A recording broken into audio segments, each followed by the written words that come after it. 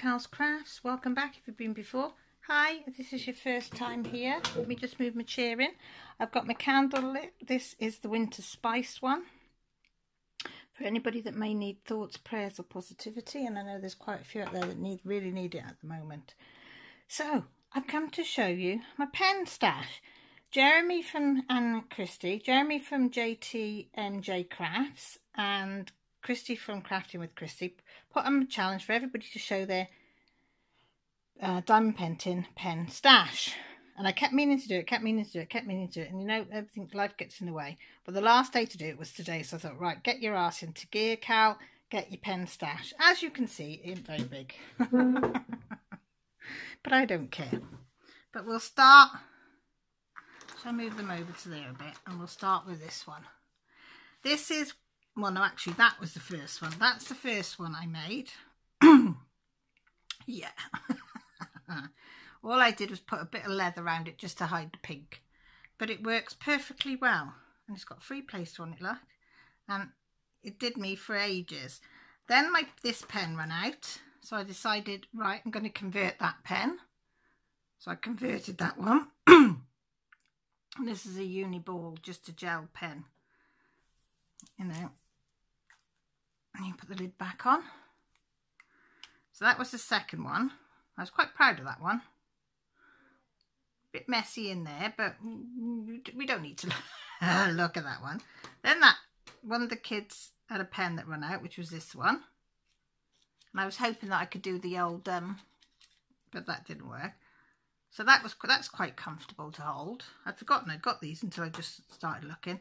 And then I bought this one to convert it. And as you can see, I covered it in glue. I got glue all over my fingers, super glue, and I got it all over everywhere. But it's still pretty, and it's got a screen thing so I could do when I had a touch screen laptop, I haven't got one now, but when I did I could just go like that. And I was chuffed with them for ages. I was quite happy.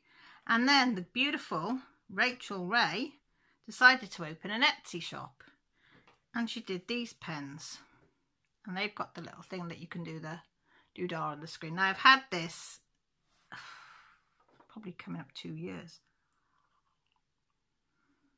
It was whenever Rachel opened. It wasn't long after Rachel opened her Etsy shop. She did all different colours. I think she might still have some in there, I'm not sure, but the shop's shut at the moment. But and this, I still love this one because it's really lightweight. It's really thin in your hand, and it's really, really lightweight. And I love the colours and the crystals in there. I still go back to using this one all the time. Then it was this one. This is my first one, apart from that polymer clay, and only polymer clay one I've got. This was from Etsy, from a store, E. Pierce, I think it was. Yeah, it's all right actually. The only trouble is, I don't know if you can see, but all whatever she used to, I mean, that bit there is my fault because I laid it down on top of my sticky canvas and it pulled it off. So that bit there is my fault. But these bits here, there's some there and some there starting to crack, just where cracks have appeared. So I don't know whether that's the heat. So I might get my nail polish, top coat nail polish, and just put it over to stop it going any more. Tidy it up a bit and then. But I like that. I like the colours of that, and that's really nice and easy in the hand. Then I had a word with my hubby. I said, can you make one that's even lighter when my hands can't hardly hold anything? So he said, yeah. So he did this shape, and if you've got problems with your hands, this is brilliant. It's all just carved with a knife, nothing else. No hand turning machines that everybody uses. Nothing like that, just a little knife. That's all he used. Well, he did use the axe to cut out a little slither of wood to make it, but then, yeah, just a little knife. He just sat there and whittled it away. I did have a little axe, so there was another 3 or 4 placer in that one. And because this is the first one that he made, he didn't put any support in the wood. He does on the ones that he's given away, and I cracked it because I was a bit heavy-handed and there's a crack in it somewhere. There is a crack in there somewhere. Oh, there it is there. But this is, and you can pull them out.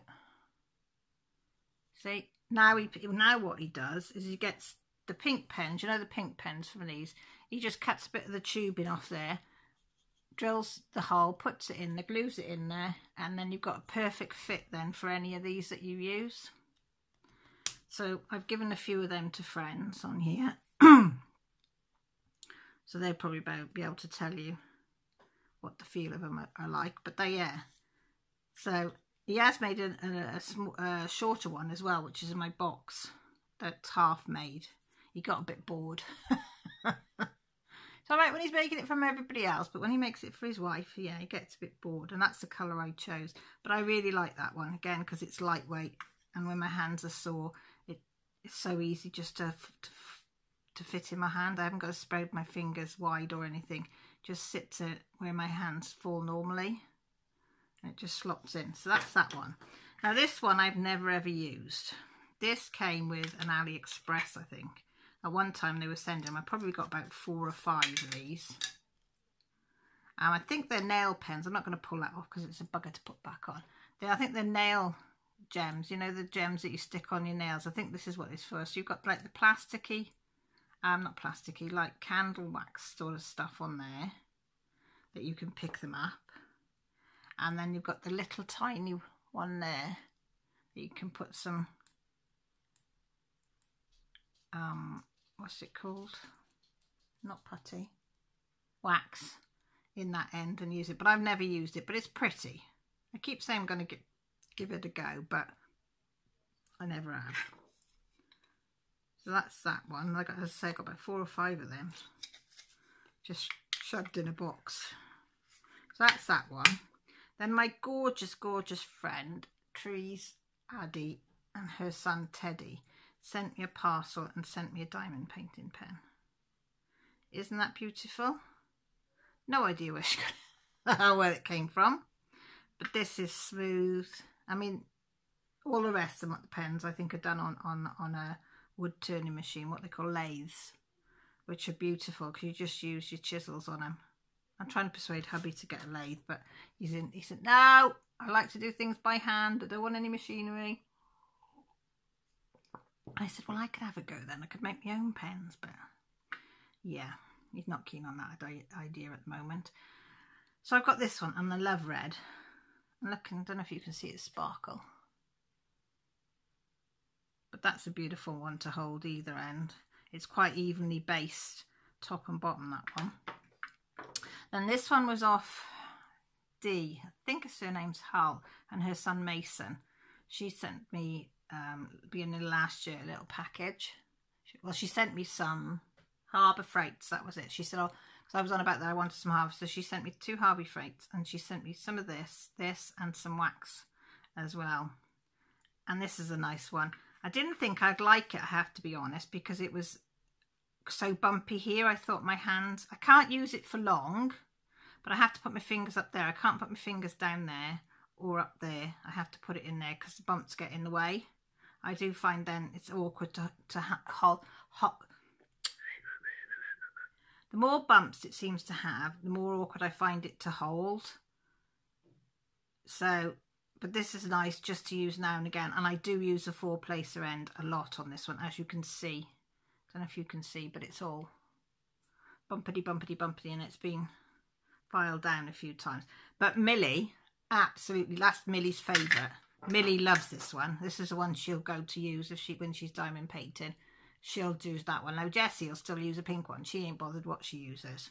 But Millie loves that one. That's Millie's favourite. And then Elizabeth and her husband from Enablers Post. You probably all know their work because their quality is well out of this world. Was because we were overseas last year, she put on her page we could bid. Overseas people could bid on this pen.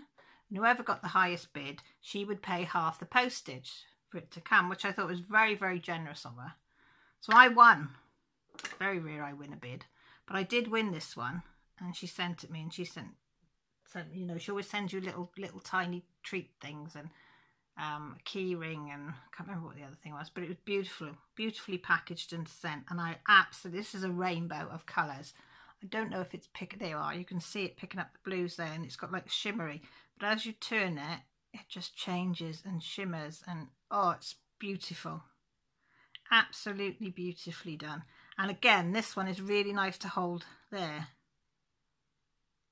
And I have got a big placer on that one. Don't ask me what placer that is. A 9, I think, because I'm practicing. I'm not doing very well, but I'm practicing. So yeah, so that's my one to practice with that one. And then, you know, if you get one that's a bit dry, you just spin it round. But that's beautiful. I love that one. Then I found a UK, I think it was Lisa Bradley. She's a bit of an enabler, she is, in the UK. From Sparkling Diamond Painting on Facebook. She said, oh, found a shop in the UK, she says, that do acrylic pens. I said, great, send me the link. So she did. So I went on there, and it's called Diamond Painting Pen Creations on Facebook. So this is the first one I got. Look at the colours and swirls of that. Absolutely. Now she does do them double-ended, but I asked for the single-ended on these, just because I hadn't got any that were just tapered at the end there. Again, this is lightweight and easy to slip in my hands because I've got big hands, but I haven't got a very good grip, so that's an ideal size for my grip. So I got that one. Then I got this one. I have bought others from her, but I've given away. But then I bought this green one because I used to hate green. Oh my God, did I hate green with a passion when I was younger. But I'm really, over the last sort of 10 years, I've really become to love greens. And this one has got the most beautiful greens in it. They're the type of greens. Can you see it all changing and shimmering? There's bits of shimmer in there as well. So I got that one. Then I thought, well, I've got them, so I might as well order a two-ended one. So this is the two-ended one I've got. But I like this because I thought this was an unusual colour. I'd not seen a colour. It's like beigey, yellowy beige, and then greys with the black on the very edge. I'm not sure, it's not quite picking up the colour. Probably there a bit better. And again, I've got my 3 placer because that's all I could manage, and the single placer. But again, you can pull them out. She's done the same trick. Just put the pink in the end of there, which are ideal because you know your ends are gonna fit in. This end she hasn't, but that end she has. That one's just a hole and it's fitted in. I think that's secured in, but you can replace them. I think I've not tried, but I'm not going to try until I have to. Then I heard of another site called Diamond Painting Pen Shed in the UK. Just before Christmas, again, I think it was Lisa that put me in touch with this one. And they were doing glitter pens, and I wanted to get Trees one, and I wanted to get myself one. So I got these, and she had all different colours again. Lovely, lovely ladies, same as Creations. They were so helpful. Nothing was too much trouble. And I got this one, and again, exactly the right fit for me. And a tapered end. Then Rachel Raby in the Enabler she bought from Paintings with Diamonds on u.uk, I think it is, on their website. It's not Paint with Diamonds, it's Paintings with Diamonds, and she does accessory for diamond painting. She does trays and all sorts. Well, she did a box for Halloween, and Rachel showed it probably 4 weeks before before Halloween. And it was a box like, you got a tray, you got a pen, you got some cover minders, some wax. It was all different bits and pieces in it, and I really liked it, so I ordered it. And I waited and I waited and waited, and because of COVID you wait, didn't you? And I waited, and I thought, God, there's only a week left to Halloween and it still hasn't come. So I contacted her and said, look, I've left it a couple of weeks. And she said, oh, it got dispatched within 3 days, she said. let me go and have a look. She said you should have had it weeks ago. So she went back on, tracked it on her numbers, because I didn't have a number to track it. She said, oh, it's gone to Durham, I think it had gone. She said they couldn't deliver it in Durham, so they're sending it back to us. She said there's nothing on that parcel even close to saying Durham. I mean, it couldn't get any further away than where I am in Wales. So she said, I'm so sorry. She said, there's no point me sending you a Halloween, because by the time I send you the Halloween one, it's going to be gone. She said, how about, she said, you can have one of the Christmas ones. I haven't put them out yet, but you can be one of the first people to get the Christmas one. So I said, yeah, great. But she did a video on it, and it's fantastic. But look at this pen. This is the pen that came with the kit. Came with a 4-placer, single placer, but look, as I turn the glitter. Oh, look at the sparkle! Can you see the sparkle? And it's like a real deep, rich green, like a moss green, probably I'd say that, but it is the most beautiful coloured green. Absolutely Christmassy green, if you know what I mean. But it's beautiful. Reef green, that's what I was trying to think of, reef green. It is beautiful. Absolutely. Again, can't hold this one for too long because there's too many bobbles in there and my hands want to go up there. But it's just a beautiful, I just love the colour of that one. But it's all right for short term. Then, this is my most recent purchase. This is from the same shop that I got that one from. This is from Diamond Painting Shed. Oh, did I have that one? I might not have had that one from the Shed. I might have had that one from the same one. That could be from Creations. I'm not sure now. I'm thinking back. It's either one or the other one, that one. But this one's definitely from Diamond Painting Pen Shed.